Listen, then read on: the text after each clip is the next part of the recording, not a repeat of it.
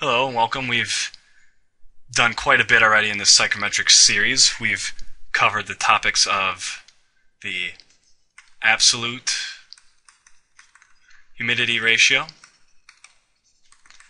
which I'm using the symbol omega, not a W. Greek letters we're using. The relative humidity,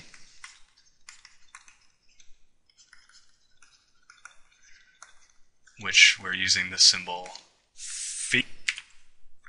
The dew point temperature, we'll call that T dew point, and the adiabatic saturation temp, also called the thermodynamic wet bulb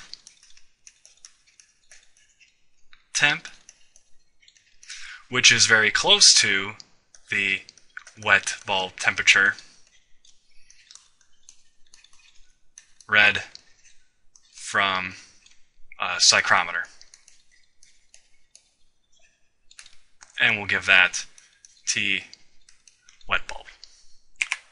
But we have equations for a few of these in certain cases, but what we want is a numerical process or algorithm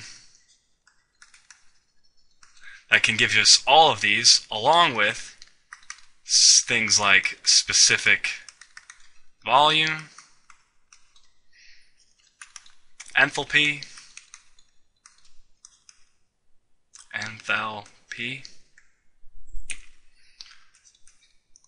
partial pressures,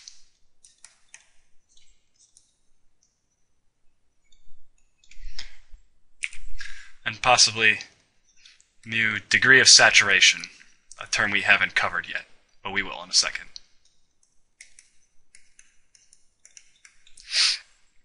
So for example, if we're given the dry bulb temperature, or the temperature most of you are familiar with, and the wet bulb temperature from a psychrometer, and we know the total pressure, atmospheric pressure of our location, how do we go about, what process do we do to get everything that we've covered so far? What if we're given dry bulb temperature and dew point temperature and pressure? What algorithm would you solve to get all these things? And if instead of dew point temperature you had relative humidity, how would you get all these? Well, what I'm going to cover in this series of video is the equations that will be necessary and the order that you'd like to do them if you're going to do this in a numerical process. And this will be tended to computer programming. So if you want to make a computer program where you give it certain things and you get these outputs, this would be how you'd want to do it. And the next videos are going to cover that and go over the relationships between all these properties. And again, with thermodynamics, if you have two independent intensive properties, you have fixed the state, which is why we can plot all of these things in a two-dimensional plot on a psychrometric chart. And once you know an xy coordinate, two independent properties, we have the ability to calculate the rest of them. So for all of these starting points, we're going to have to begin by figuring out the saturation pressure as a function of temperature. So let me say as a function of temperature, because you can look these values up, the saturating pressure for, and we're talking about H2O, water vapor. You can go to a table of saturated water properties and you can look up a temperature and get the saturated pressure, but we would like a numerical equation to do that so that we can put this into a computer program. So two fellows by the name of Highland and Wexter, they came up with formulas for this, and they're going to have very particular coefficients, and it's going to be this semi-complex equation, but very, very doable in a computer program.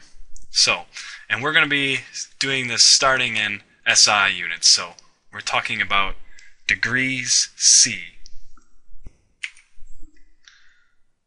Kelvin, and pascals.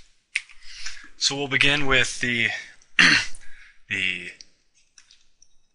saturation pressure over liquid water, and this is valid from the range of 0 degrees C all the way up to 200 degrees C, which is much higher than most HVAC applications, but we can apply it up to that level.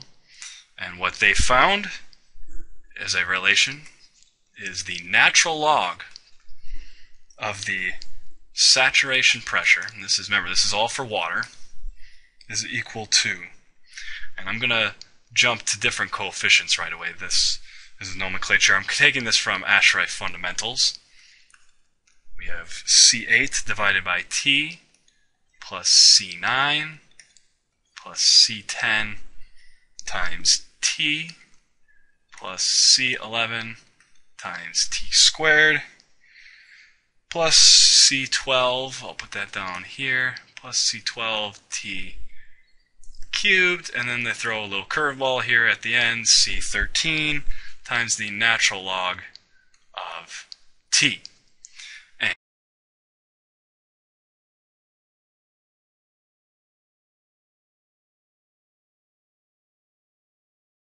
small computer program, and what's important is that this T is an absolute scale, so this has to be in Kelvin, absolute temperature.